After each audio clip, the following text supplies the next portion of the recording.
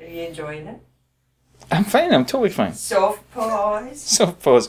But could you do me a favour? What's that? Don't speak. Whatever again? No, like during the point between action and cut, if you just didn't speak. Well, not at all. Aye. Not even at all.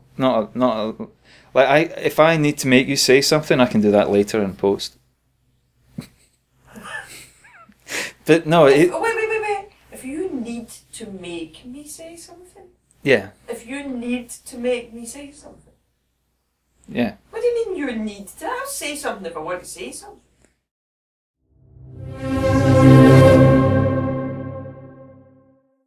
Today, in 1842, Scottish chemist and physicist Sir James Dewar was born.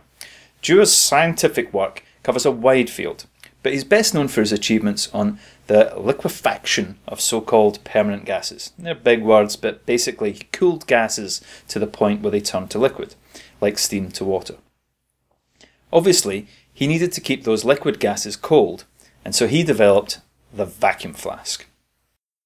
So go figure, a Scotsman invents a device to keep things cold. Surely in Scotland all you need to do is step outside. But amazingly, it also keeps things hot too. As hot as George Clooney and Brad Pitt having a pillow fight, apparently. Woohoo! Dewar was nominated for the Nobel Prize several times, and although he was recognised as the inventor of the vacuum flask, he never profited from his invention, because he failed to patent it. You know what this goes to prove? Just because you're a genius doesn't mean you're not also an Eejit.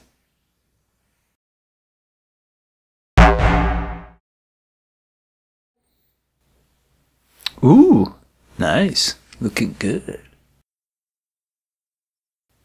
You know you want to share this, don't you? Go on, share it.